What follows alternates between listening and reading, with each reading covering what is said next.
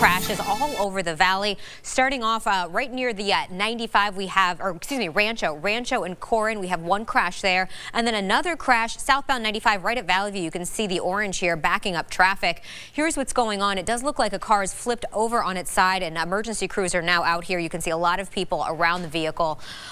Fire department just got out here, and Chopper 13 is over this crash. You can see as we zoom out, the car is upside down, so hopefully everyone is okay out there. But you can see at least 2 lanes of traffic heading south into the Spaghetti Bowl are blocked off right now. So if that is your route, you can see it's already affected 13 minutes coming from Summerlin. And